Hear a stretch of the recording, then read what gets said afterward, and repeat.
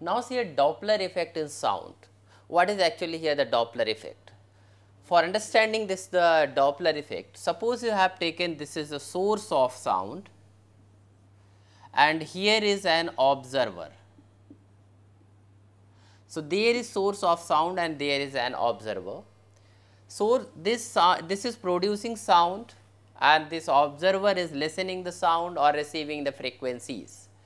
So, see here whenever there is relative motion between source and observer, the apparent frequency heard by the observer is different from the actual frequency. So, this phenomenon is known as actually Doppler effect. So, now we have to study here what is the apparent frequency heard by the observer if the observer is moving towards source or going away from the source.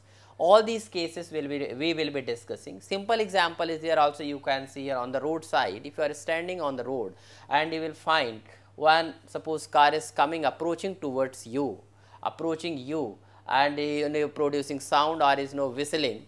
In that case you will find there is a difference in the frequency, and similarly if it is going away then also you will notice the difference in the frequency or the sound heard. So, now let us discuss in detail this Doppler effect in sound here. Suppose this is the source, let us take another diagram for this. Suppose there is a source here and here is observer, that we can take here listener. Now, in this case source is producing sound of speed v and there is a medium and we are assuming medium is at rest and source and listener both are at rest initially. Then the wavelength of the sound, or you can say the frequency heard by the wavelength of the sound is suppose lambda, velocity is v, then the frequency heard by the listener here nu is equal to here v upon lambda, or we can write here lambda is equal to v upon nu. So, this is actually nu is the frequency produced by the source and it is heard by the listener. There is no motion of the medium as well as there is no motion of the source. Now, suppose source is moving this side with the velocity vs. So, now source is, if source is moving with velocity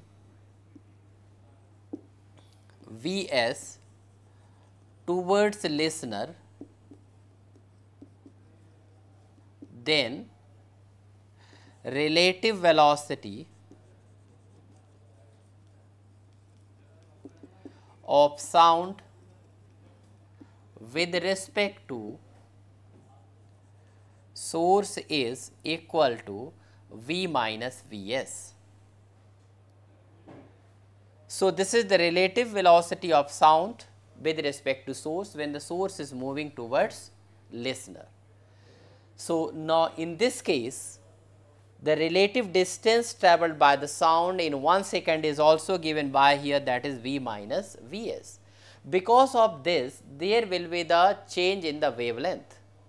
So, the wavelength reaching to the listener we can write here lambda dash is equal to, frequency of the sound is not changing because of the motion of the source.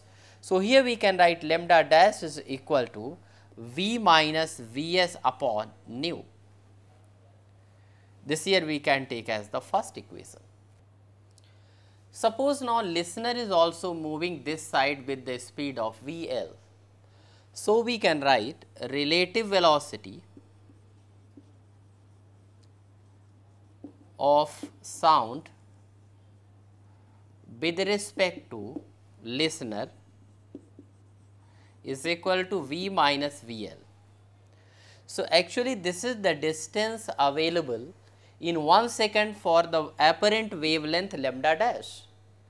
So, now the frequency heard by this listener is equal to, we can write here nu dash is equal to v minus vl, this is vl not vs, v minus vl divided by lambda dash, and we can write here v minus vl divided by, we are replacing the values of lambda dash from here. So, it is here v minus vs into nu.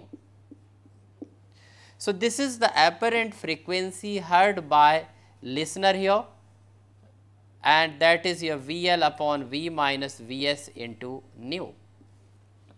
So, this is the formula for the apparent frequency heard by the listener.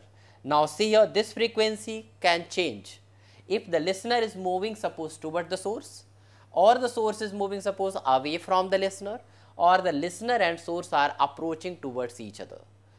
So, and also I have taken the medium is at suppose at rest, there is no motion of the medium. Suppose the medium is also moving with the velocity Vm to this side, then what will be the formula for the apparent frequency? Now, see, if the Vm is the motion of the medium towards listener here in this direction, then this formula can be written V plus Vm minus Vl upon V plus Vm minus Vs into nu. And see here, when the source is moving towards listener S to L, we take all the distances positive, and when we take L to S, we take all the distances negative. So, now suppose the source and listener both are approaching towards each other, it means source is going this side and listener is, it means source is this side and listener is to this side. Then this formula can be written nu dash is equal to here, I am assuming this one only, we can take 0. So, here we can take V plus VL upon V minus Vs into nu. So, this will be the frequency heard here, that is called apparent frequency. So, now we have seen whenever there is a relative motion between source and observer or so source and listener, there is a change in the apparent frequency heard by the listener. But now there are certain cases which I have mentioned here, where there is no Doppler effect.